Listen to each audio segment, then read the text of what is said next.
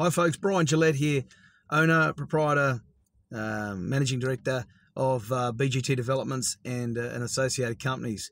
I wanted to make this video because, well, listen, I've been overwhelmed. I sent a letter out to all of my suppliers and creditors, some 80 plus, over a week ago, and I think now I'm getting messages from people all over the world about that letter. Obviously, because my PA, after sending it, asked me, would you like me to share this on Facebook? I said, absolutely. Let's get our position out there and make sure it's very, very clear. So from there, it has gone viral. And many of you have reached out to me on email, Facebook, and every other social platform known to man. And you have given me encouraging words, and I want to thank you for that.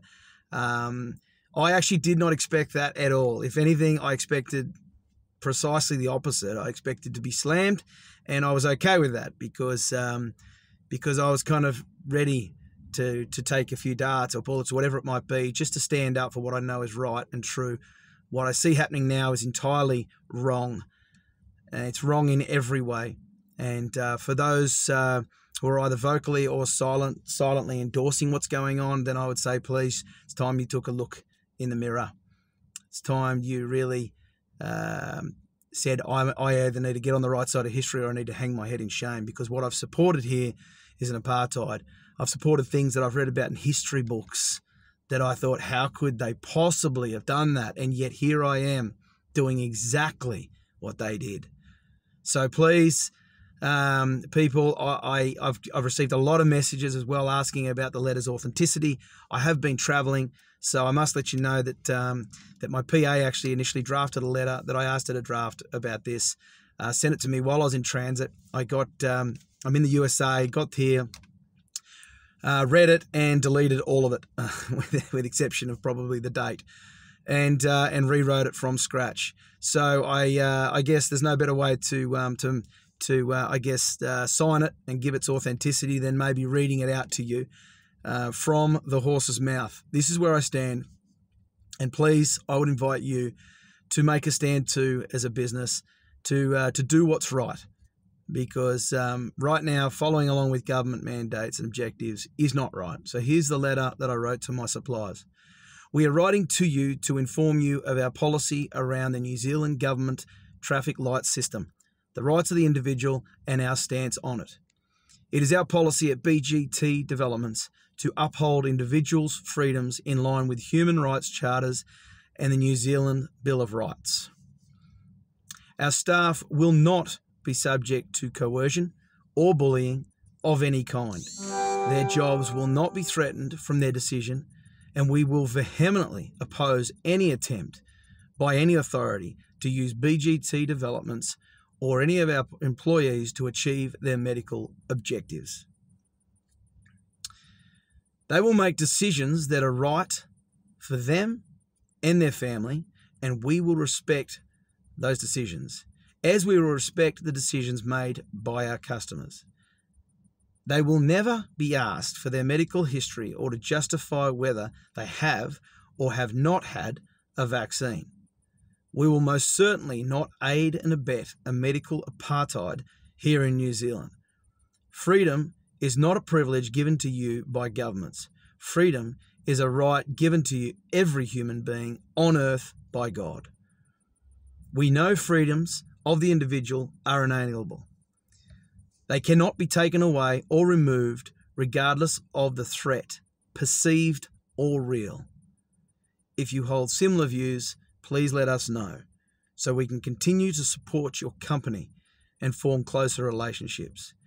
If your policy is encouraging or enforcing any of the government-led mandates outlined above, please advise us so we can consider the future between our respective companies. We simply cannot support businesses that don't uphold the most basic of human rights. That is my letter in its entirety, and that is my message in its entirety. There's crafty messages coming from the media all the time about why we should give up our freedoms and why we should snitch on our neighbours and why we should just do what the collective do. Is that the way you want our children thinking? Is that the message we want to pass on to the next generation? Is to just do what everyone else is doing without any thought? Have you stopped and thought about why they're called dependents? They are depending on you and I making wise decisions for this generation and the generation to follow, and not leaving them a basket case, or worse, tragedy beyond our imaginations. Right now, we have governments who are simply too big. We have done a very poor job of keeping governments small. And that's exactly right now what we need to start considering. How have they got too big, and how do we make them much, much smaller? They are too involved in our lives. Perhaps it's through our complacency. Perhaps we've become too lazy, and we've handed over things that we really, as humans, should have taken on ourselves. Perhaps, there's not a program for the homeless, but we actually take them in. Perhaps there's not a program for this or for that, but we actually take it on ourselves. We have enabled a big government. And sure as anything, bureaucracy begets bureaucracy. And so now the question sits with us. What are we going to do? Now, it feels so big that often you sit there and go, I'm overwhelmed. I don't even know where to throw a punch. And I feel you on that, because I have felt the same way. But I would implore you to find a way. Find something you can control. And often it's the decision you need to make where you don't know what's on the other side of it. You know it's right, but you go, oh, that's too big. Is there a smaller one I can make? No, make the big one. One thing I always say to people is big decisions bring about big outcomes. Small decisions bring about small outcomes. So they are intrinsically tied together. If you've got big decisions you need to make and big things, big changes you believe that you can do, then now's your time to stand for this generation and the ones to follow. And my message to you, many of you who have asked many times now, how can I help? I don't really know yet. Many of you have messaged me your details, and that's really handy. I've got my PA inputting a lot of your details into an Excel spreadsheet, trying to understand your background, your skills, etc. If there's some way that we can mobilise different people to assist, then we'll be looking at ways to do that. Of course, I'm in land development. If you can assist in that space, I'm more than keen to hear from you, because there is certainly going to be some shake-up when it comes to my suppliers and creditors. So I will need people there. And that's anything from, digger driving, excavating, earth moving, civil contractors, through to engineers, planners, surveyors. I may not need those, but please send me your details so that I can keep them on hand. I also used to own and run a business directory. I have every intention of trying to revive that business directory. I mean, it's still alive. Some of you will know this, and it was called bloo.com.au. I intend on renaming that to some sort of freedom directory that allows people just to find other businesses who think like I do and like you do. So that is something in the back of my mind. If you have skills and expertise in the IT space, or believe you have the ability to run a business directory, please send me your details and tell me why. It's they're a complex beast, but right now that engine is there.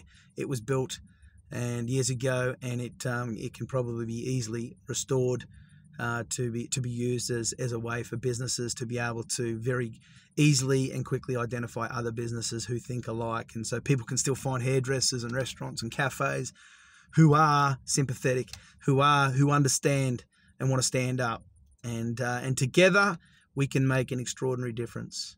So again, thank you for your support. Thank you that you've gone to the trouble of reaching out to me to let me know how you feel.